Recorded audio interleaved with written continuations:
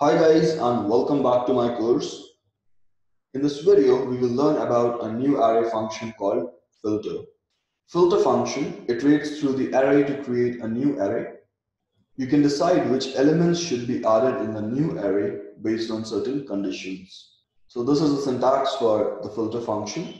So array.filter, and it accepts a callback function, and inside that callback function, based on certain conditions, you either return true or false. And true tells the function to add the element in the new array, and false tells the function to skip the element. Let's try it with an example to understand it better. So we have this number array. So numarray.filter, it accepts a callback function. And this filter, it passes the current element to the callback function. So we can simply write it like this because it's single argument. So let's try printing it. So as you can see, 1, 2, 3, 4 till 7 is printed in our console. Let's create a result array. Let's try printing that as well. So as you can see, the result array is empty right now.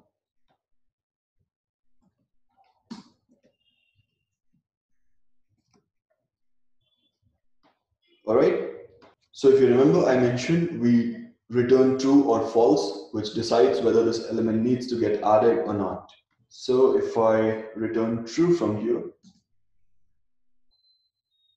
so all the elements get added to the result array. Or if I return false, none of the elements get added to the result array. So let's say we need an array with only even numbers, or we want to filter out even numbers from this num array.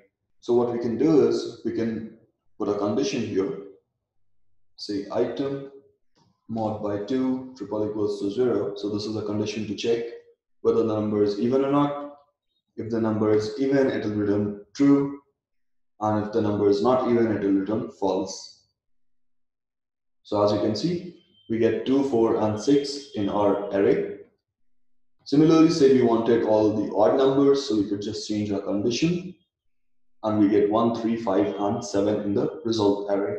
So that's how you can use this filter to filter through your array and create new arrays. Similarly, say we have this pilots array, and inside that we've got some objects, and inside the objects we've got this experience field.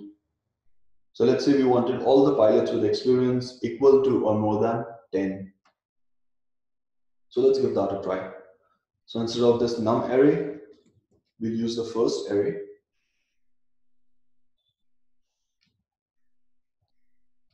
So if I try printing the current items, it will print these objects.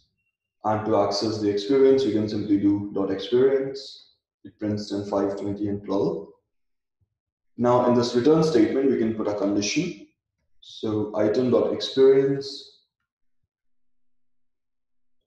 greater than or equal to 10. Then we return true. And as you can see, we get 3 elements in our array.